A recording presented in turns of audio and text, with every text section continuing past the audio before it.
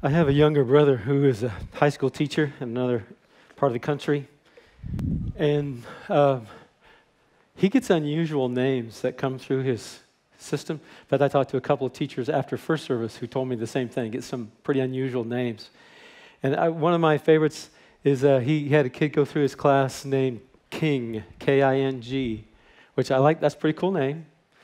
But what's funny about it was a couple years later, his younger brother came through, and he was also named King, but had two eyes. That was the only difference in his name. He met a parent at a parent-teacher conference whose name was Moner Leeser. The funniest ones came from not his district, but a nearby district, a neighboring district, and some of you have heard of this. There were twins named Lemangelo and Orangelo. You guys heard that? Yeah. Spelled lemon jello and orange jello. Lemangelo and Orangelo. I like unusual names. My kids should bless their mother because they would have had different names if I would have been in charge, if I would have won that. I like unusual names, and I think maybe that's why I'm kind of drawn to the guy that we're going to study today. His name is Onesiphorus. He's a Bible character that you probably don't know much about, maybe know very little about, because he's only mentioned in one book, the Apostle. Probably the reason that we know him is because he's a friend of the Apostle Paul, and he's a good friend of the Apostle Paul. But Onesiphorus is not a Bible hero. You know, if you have hung around little kids, little boys in church, Sunday school, children's ministry, whatever, they want to be Samson, big strong dude, or they want to be David that took down Goliath. People don't talk about they're not inspired to be Onesiphorus. And my hope is that by the time we're done, you'll want to be like Onesiphorus. I do. I've been really enjoying kind of discovering who this guy is at a deeper level in preparation for this message. Now, if you remember, we are beginning a series. In the beginning of a series, started last week with Wes, based on the words of Jesus from Luke 16:10. If you are faithful in little things, you will be faithful in large ones. Would you say that with me? Read that with me. If you are faithful in little things, you will be faithful in large ones. That appeals to me. I want to have a large faith, a larger faith than I do, so that when trials come, my faith rises up and I handle it better than I handle it now. I want to have a large faith so that when God asks me to do something that's difficult or challenging, I'll do it. I'll step up and do it. I just know that I have room to grow for a larger faith. And my hope is that the same thing happens to you, that you will want to have a larger faith. And what we've learned here is the way to do it is start small. If you have faith in smaller things. In fact, I think I'm recognizing that what we have gone through as a nation, maybe even as the world over the last couple of years, is just kind of taken some of the wind out of us, you know? I think that Christians have taken some steps back. I think churches have taken some steps back. And I don't know if this is the time, I like to think it is, that we can start to move forward again. And so it might be that you personally need this to learn how to take some small steps to rebuild your faith, especially if it's been chopped out from under you. Rebuild your faith, build it back up to being faithful in large things. That's what my hope is, because that's what we see from Onesiphorus here. And he does have an odd name. It's a strange name, but here's what it means. It's translated. So in his language, his name means advantage bringer. How cool is that? Like if you knew somebody whose name was advantage bringer, every time you say hi to them, you see them, you say, well, hi, advantage bringer. What does that say to you? They're bringing you an advantage.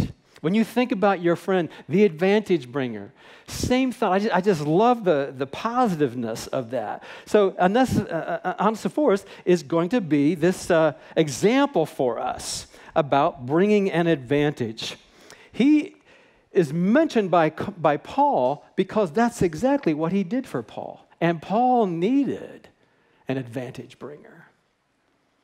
In fact, we're going to look at Paul probably in a way that you've not seen him before. Because whenever we look at Paul, we see this master theologian who wrote the book of Romans. We see this bold revival preacher who will go into a strange town and boldly preach and start Christian churches, start the church of Jesus, and he will expose false religions and false gods. We see Paul, who is unafraid to stand up against authorities, fearless. That's who Paul is. That's his reputation. But we're going to see a very different Paul here. We're going to see Paul the prisoner. And it's taken a lot out of him to be a prisoner. We're going to see him as Paul, who is under the authority of Rome. We're going to see him as under the authority of Nero, who is the emperor of Rome. Nero is an insane man, and Nero is cruel, and Nero hates Christians. And so you could be arrested for being a Christian, and the result was you would be crucified to kind of mock Jesus. Your body would then be covered in tar. You would be impaled on a pole, stood up in the city, and set on fire to light up the city at night. That's Nero. And that's the world that Paul is in, and that's what he's watching happen.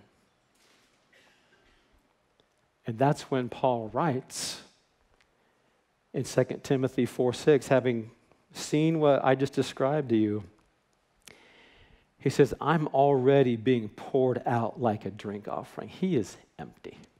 Like taking a glass and I'm being poured out like a drink offering. And the time has come for my departure. He knows it's over.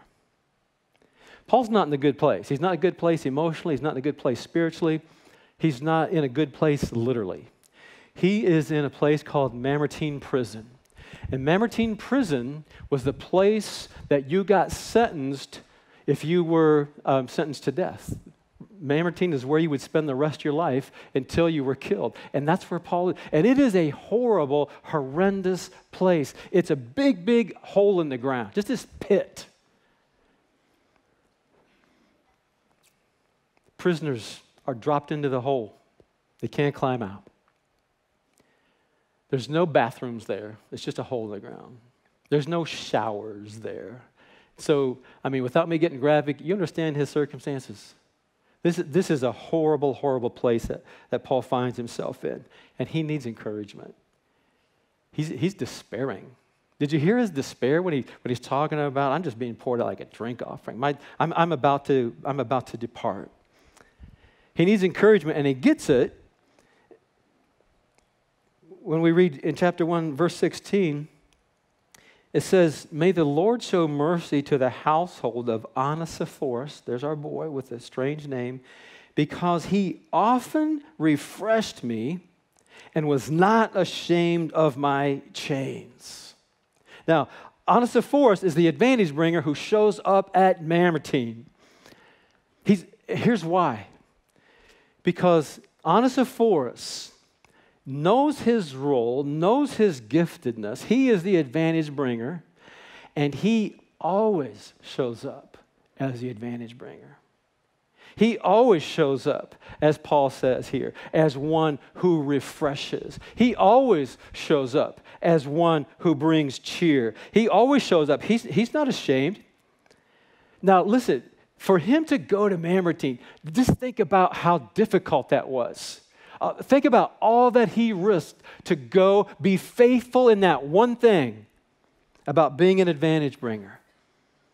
Because he's going to go to Mamertine Prison, and you know how he's going to visit Paul? He gets a rope put around his chest, under his arms, and lowered down into that hole to hang out with Paul. And when he gets there, he finds a very despairing, discouraged Paul, probably shackled. Maybe not, but probably shackled. Talk about disgusting. And what can he do for him? What can you do for someone in those circumstances? You're about to die. You're living in this hellhole. This is an awful, awful circumstance. How can he help that? Paul says he refreshed me.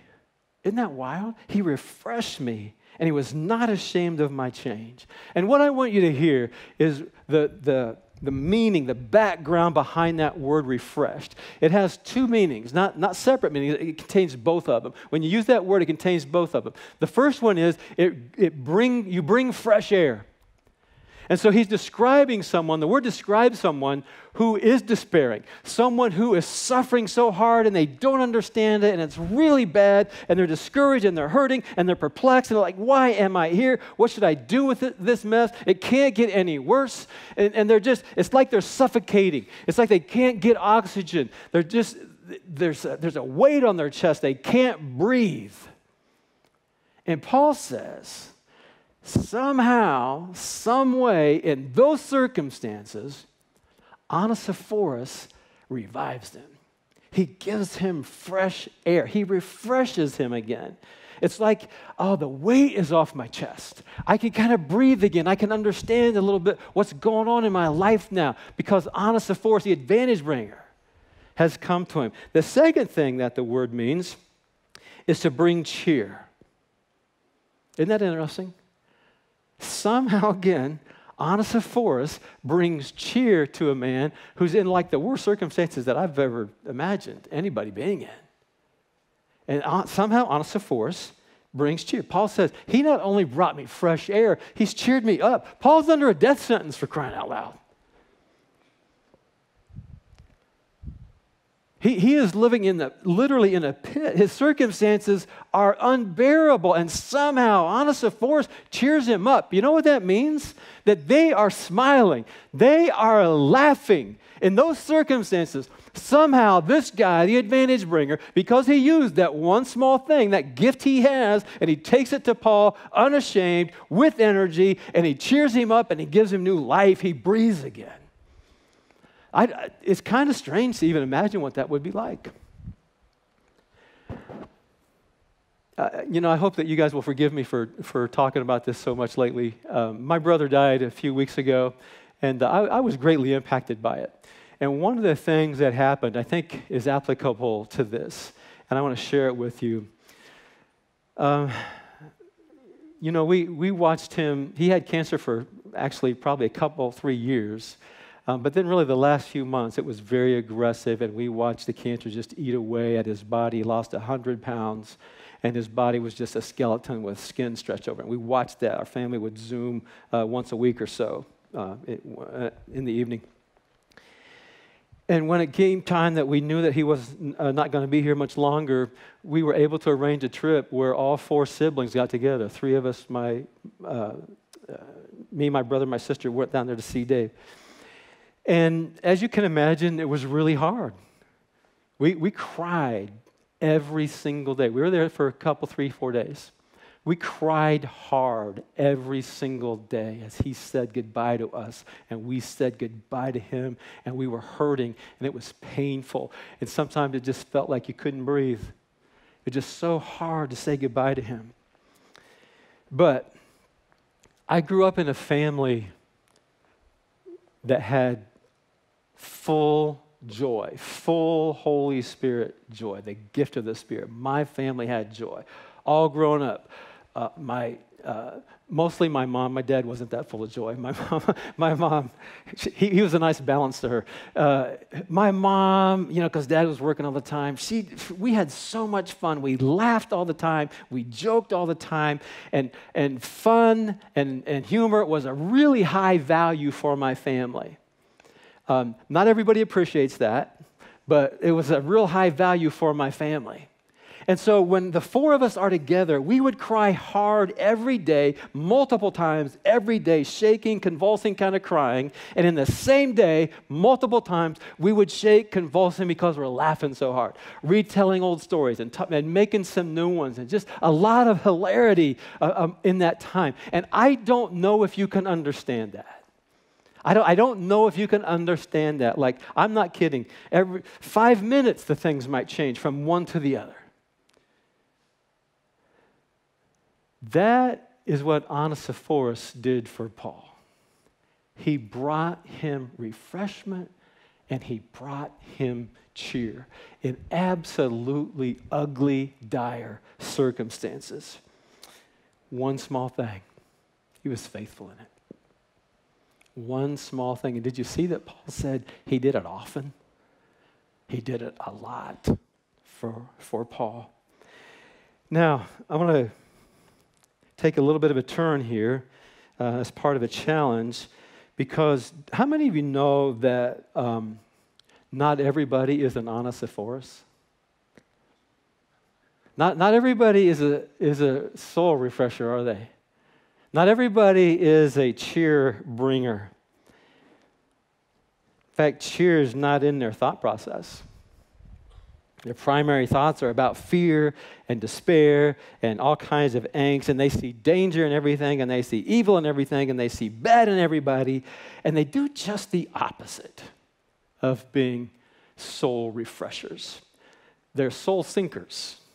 When you hang out with a soul sinker, you walk away feeling worse about yourself and probably worse about everything else.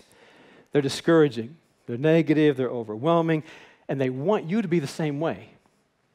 And they can't stand that you might be happy. They don't understand it, because what that means is you don't know as much as they do, so they need to educate you, and they educate you by sinking your soul. So you can feel as miserable as they feel, and you can start sinking somebody else's soul. It's just ugly. I don't see that in the gospel anywhere. I don't see that's who we're supposed to be. Rather than bring cheer, they just kind of like suck joy out of a room. Not a lot of smiling. There's just ugliness everywhere. Their life is horrible. They want your life to be horrible. Let's just not have any joy. Let's just sink. Spirits don't get lifted. Spirits get sunk by soul sinkers. You probably have a soul sinker in your world. You might have one at work, you might have one at school, you might have one at home, you might have one in your neighborhood. You probably have a soul sinker, or maybe a couple of soul sinkers in your life. And if you do, I'm really hoping that you also have a soul refresher, because it's really hard if all you get is the soul sinker message, because you'll become one. Our world needs soul refreshers. You know how to recognize a soul sinker? You guys remember Debbie Downer? But like the Saturday Night Live Debbie Downer, somebody talk about some really cool thing, and immediately you'd hear, wah, wah. And then she would tell you something horrible. That's a soul sinker. That's a soul sinker. And you probably have some in your life. Here's how you can recognize a soul sinker. What are their conversations about? Or maybe it's you. What are your conversations about? Is it soul sinker stuff? Is there any joy? Is there anything that lifts the spirit? Is there anything that's encouraging? What's the conversation about? What are most of the social media posts about? Is there anything that lifts the spirit, or is it sinking? Again, I think soul sinkers are just happy people drive them crazy. Because it doesn't make any sense to be happy. It feels like God has just left us. Let's just try to trudge through and get to heaven, rather than be the kingdom of God people. Rather than be excited about Jesus Christ and who he is and what he's done. By the way, if you're a soul sinker, you can keep your one small thing. We don't need it. we get enough of it. We don't need that. So church, here's what I want to ask you. When you discover someone is in your life who is really troubled. Someone's going through some hard stuff, and it can be a million different things. And I know that you have people in your life right now who are there. They're scared about this. They got this bad news. This doesn't look promising. Maybe it's a family or kids, a neighbor, a friend. You got stuff going on at work. I know that you have people like that in your life, and I want to know what you're doing for them. I want to know what you are bringing to them. Are you an advantage bringer? Are you bringing them souls refreshed? Are you bringing them cheer like Onesiphorus? Are you lifting them up, or are you tearing them down? Are you building them up, or are you taking their legs out from under them? Who are you? What category do you fit in? Listen, I'm going to tell you this. You know, I've been in ministry over 40 years, and I have never seen anything close to what's happened to us and having our spirits sunk. We need spirit refreshers. We need soul refreshers. And I have to tell you that I really believe there's something to this idea of just one small thing, if that's who we become, if that's who half of the people in this church can flip that switch and become soul refreshers, that's one small thing that God will use in mighty, mighty ways. You know how I know that? He did here. He did with Onesiphorus. Paul has soul sinkers. He's got him in his life. We read in 1 Timothy chapter 1, in verse 8, it says, don't be ashamed of me. What's he feeling to say that? Don't be ashamed of me. Verse 12, he says, I'm suffering. I'm struggling to breathe. I am suffering down here in this hole. And he says in verse 15, you know that everyone in the province of Asia has deserted me, including Phygelus and Hermogenes. Those are church leaders. Those are his buddies. Those are his people, and they have abandoned him. He needs soul refreshers, and he's getting soul sinkers from his fellow believers. And let me tell you this, I believe with all my heart that Onesiphorus could have easily joined those guys, because you know that this is going through his head. Thinking about Paul in Mamertine prison, you know that this is going through his head. Here's what I am. I am a soul refresher. I'm an advantage bringer. I'm a cheer bringer. That's what I'm supposed to do, and I've done it for Paul so many times. But going to Mamertine, I don't think so. That is way too dangerous. Because if I am discovered as being a believer, and why else would I go visit Paul? It could be they drop me in there and don't drop the rope to come back out. Nero's all Christianity is a revolution trying to overthrow the government. You were the enemy. And Onesiphorus has lots of reasons to say, man, I should not do that. That'd be crazy for me to do that. Because if I get stuck in the prison, I won't be able to do that for anybody else ever again. But that's not faithfulness in one small thing. That's quitting on it. That's stopping on it. And Onesiphorus won't do that. He knows what he needs to do for Paul, and he won't abandon him like the other people did. In fact, Paul says in verse 17, on the contrary, when he was in Rome, he searched hard for me until he found me. He searched hard to find me. Rome didn't keep prison records. They could care less if your family found you or knew where you. They would enjoy you rotting by yourself in a hole like that. And so what that means is that Onesiphorus went from jail to jail, prison to prison, day to day to find Paul, because he was faithful in this small thing about being a cheer bringer, an advantage bringer. He wasn't going to be held back. And Paul's amazed by it. Onesiphorus was unashamed to be associated with a convicted felon.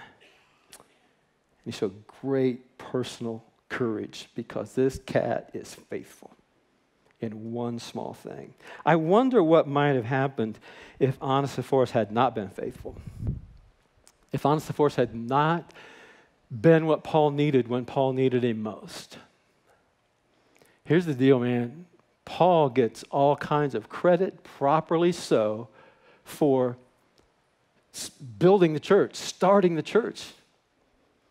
I mean, Paul was the missionary that went all over Europe. He covered the West, and the West moved across the ocean to where churches dotted all over the West. A lot of it can be most of it can be taken back to what Paul did. This is an amazing thing that Paul did, a wonderful thing that Paul did.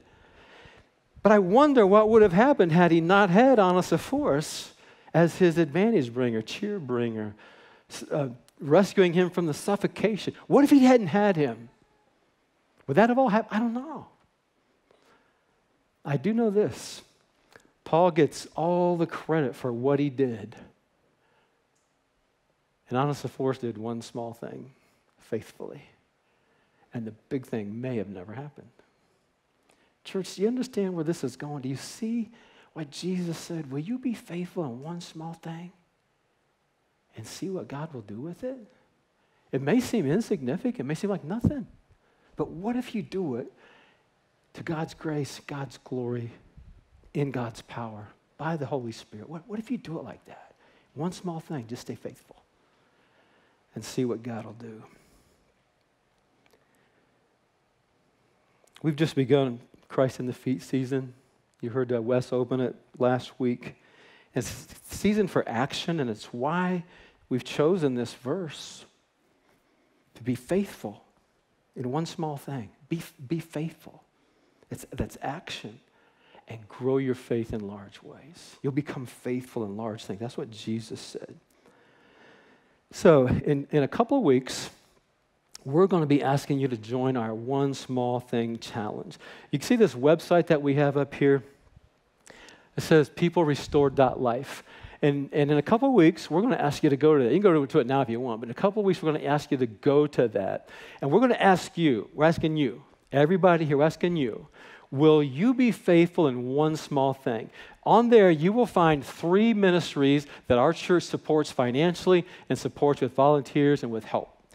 And there's significant results through those 3 ministries. The first one is Choosing Hope. It is a statewide organization that steps in to help young ladies who find themselves unexpectedly pregnant. And if they will be willing to move forward and give birth and have that baby adopted, they work with the child, with the young lady. They work with the child. They work with the family who's receiving them, and they counsel them. They help them through that emotionally. And even if the young lady decides not to do the adoption, they still are there for them. And I hope you understand how critical that is in this time. It's a really, really good organization doing great things. So you can look at that one. You can also look at Impact Bethel. Impact Bethel is an organization that actually was birthed from this church. And this will surprise some of you, maybe not many of you, but there are kids who, if they don't get lunch at school, they don't get lunch. And so in the summertime, when school is out, they don't have food. And so this organization gathers food, collects food, buys food, and goes to places where kids are during the summer where they have easy access, and they give them free lunch. They also connect with teachers in the different school districts, and the teachers are quick to recognize what families legitimately have need, and Impact Bethel will provide for them a holiday meal and Christmas presents for kids who aren't going to get that. You can look at that one. The other one is Family Youth Initiative. And Family Youth Initiative is similar in a way to Choosing Hope, but they intervene and help when there's another unexpected pregnancy, usually for very young ladies. And they help them go through the process of becoming a parent. They will help the father in the process of becoming a parent. They give them parenting classes. They help them emotionally. They are in 7 school districts teaching kids about sexuality and pregnancy and what their options are. They are helpful in physical ways with high chairs and car seats and formula and all that kind of stuff. So you can see this is kind of the category of ministries that we're trying to help. And so on October 24th, you will be able to go there, look at one of those, look at all of those ministries, choose one, and just say, for the next 3 weeks, I'm going to do one small thing faithfully. I'm going to do one small thing faithfully, and that will help me grow to be faithful in large things. And it'll be on there. You can choose. We will have you write letters to staff, people in those ministries, because you can imagine how heartbroken they get sometimes. They need encouragement. You can buy food, diapers, whatever for babies, formula. You'll find something different for each one of those 3 things. You can volunteer. And so we're asking you on October 24th to go to that website and get involved by being faithful in one small thing. You'll check it each week and learn a little bit about the ministry, learn about who these people are. Some of them are sitting beside you. Church, will you be faithful in one small thing? And I'm going to ask you this.